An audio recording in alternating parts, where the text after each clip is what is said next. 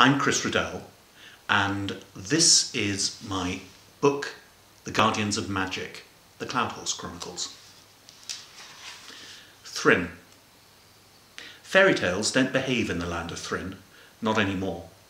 Magic was once something precious for everyone, and the magic of nature and its source, the Forever Tree, was prized above all else, because that magic made people creative, sensitive, and brave. But three enemies are working together to destroy the power of the Forever Tree. If they succeed, soon its magic will be gone, and so will the cloud horses that nestle in its branches. Who are these enemies? The King Rat and his followers from the city of Troutwine fear magic.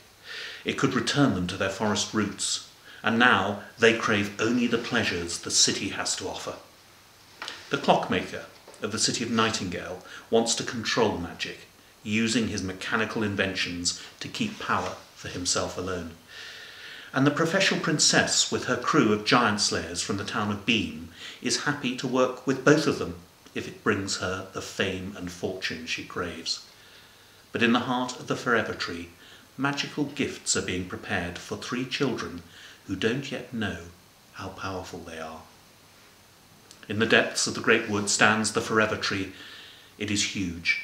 The bark on its trunk is gnarled and grooved with poreholes. Dark furred bears, known as the lumberers, carefully prune and bundle the smaller branches, then carry them on their backs to the forest floor. A light shines from a nook deep in the tangle of roots, and the lumberers step into a tree root workshop, laying the bundles of forever wood on a bench. An old lady with silvery hair sorts the branches carefully into shapes and sizes she can use. Then she turns to the tools racked on the walls and selects the ones she needs for the job. The lumberers turn and leave as the sounds of sawing, planing and sanding start. The sounds last far into the night. The workshop's lights glint in the dark. As dawn rises, the old lady emerges. A wagon driven by lumberers pulls up. It is covered in oilcloth. The words, "The Ursine Ballet Troupe of the West," are painted on its side. The old lady reaches into her apron pocket and takes out a glowing slotted spoon with a long handle, which she hands to one of the bears. "For Zam Zephyr, at Bakery No. 9, Troutwine," she says, and returns to her workshop. Hanging from a hook at the front are the front and back panels of a very special cello designed for Phoebe Limetree, a young musician in the city of Nightingale. On the workbench, clamped in a vice, is the handle of a warple sword for Bathsheba Greengrass, a giant slayer's daughter from the town of Beam. The old lady dims the lamp and turns to find a bear holding out a bowl of porridge. She takes it, then takes the bear's arm, and they leave the workshop. "It starts tomorrow," she says.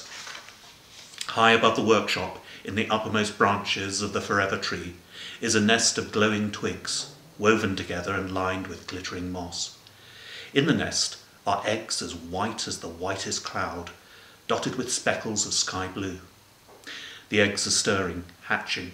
Tiny lines crisscross their surfaces, growing wider with each tremor and twitch. Before long, a shadow falls over the leaves, and another, and there is a whooshing sound as two flying horses swoop down from the sky. Beneath them, in the tree branches, nestled in the moss, are three newly hatched, tiny winged foals. For as long as anyone can remember, the children of Thrinn have looked at billowing clouds in the sky and wished on a cloud horse, always hoping but never quite believing that their wish will come true. No one has ever seen a cloud horse, but that is about to change.